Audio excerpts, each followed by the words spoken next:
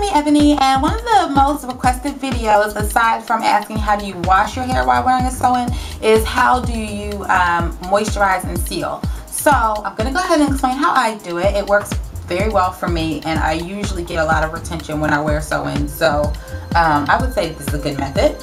I would suggest using a spray moisturizer. I'm going to give you a couple of suggestions. Be Mine Juicy Spritz. This is a spray, a really good spray. It's a glycerin based moisturizer, so I have to get away from it now that it's getting cooler. And I'm going back to my Jane Carter Revitalizing Leave-In. These are the two suggestions that I have for you. There's all sorts of spray. I think Shea Moisture makes a moisturizing spritz. You can make your own with water, glycerin, and a couple of essential oils if you want. You know, you have a lot of options, but the reason why I say a spray is because it's easier to reach your real hair, you know, and then you're not putting it on in excessive amounts. In the past, I've done it in the applicator bottle with my moisturizer and stuff, and I've just put it on too heavy, and it became a problem. Also, I would suggest to try to move towards natural ingredient-based moisturizers. And the reason for that is because when you use synthetic-based ingredients, that causes buildup a lot faster. It's uncomfortable because it itches, and then you know you don't want buildup on your hair. That's not good.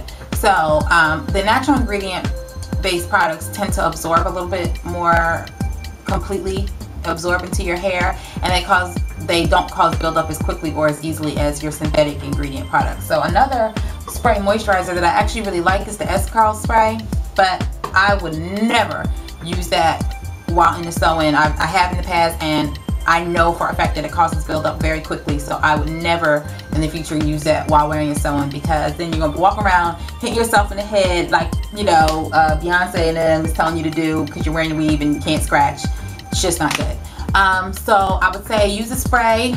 I also like to keep it at room temperature, and sometimes I'll even stick it in like the refrigerator real quick to get it cooler, just so that, again, just like when I wash my hair, I can tell exactly where the product is being placed. I want to be able to feel it reach my hair and reach my scalp. Whether you're wearing a net or not, these tips work. Okay, I've worn a net weave. I almost always wear a net when I wear my sew-ins, and the only reason why I didn't this time is because I knew I was only keeping it in for a very short period of time, and it just wasn't necessary. But when you're wearing a net, it's the same thing, because I know a lot of people say, well, what if you're wearing a net? I've done it when wearing a net. It's the same exact thing. I'm going to go ahead and show you exactly how I do it. You do have to understand your braid pattern, because you want to make sure that you know whether or not your braids are going up and down, and how your tracks are laid if you didn't do it yourself, because that makes it easier for you to get, you know, have access to your scalp. And so that being said, I'm going to go ahead and show you how I moisturize.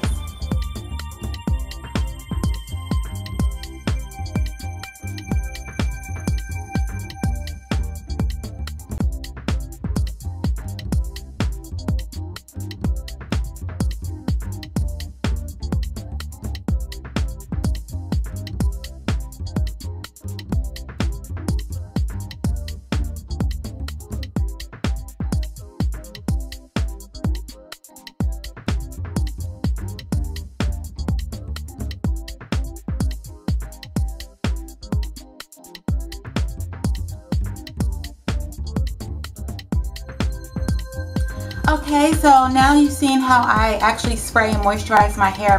I can feel it. It feels dampened, and that's great. Now, as far as the sealing, I don't always seal my hair with an oil. I don't think it's necessary, because like I said, your body produces its natural sebum from your scalp, and so and your hair is not exposed, it's completely hidden. So I don't always seal my hair, but if I do, I use something in a nozzle tip or applicator bottle. This is from Be Mine. This is the hair growth serum. You can make your own, you know, mixture, or just simply pour whatever your favorite oil is into an applicator bottle. But when I do, I use this one because it's a growth serum, and so I will go ahead and apply this along my scalp. That's pretty self-explanatory. Applicator tip bottles are like your best friend when you're wearing a sew-in.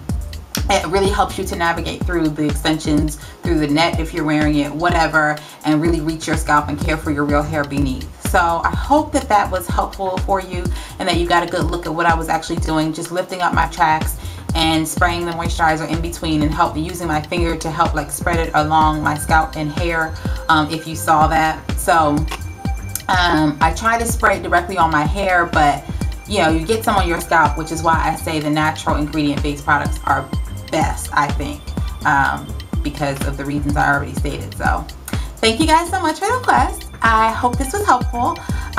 If you have any questions, please feel free to leave them down in the comment section below, and I will be happy to answer you best I can. Also, if you are an expert weave wearer and you take good care of your hair beneath, you're not one of those people who neglect it, go ahead and leave your tips and comments, because I'm sure they can help me, they can help other ladies. So don't be selfish with your information as well. You guys, thanks so much for watching. Take care and stay blessed. Bye.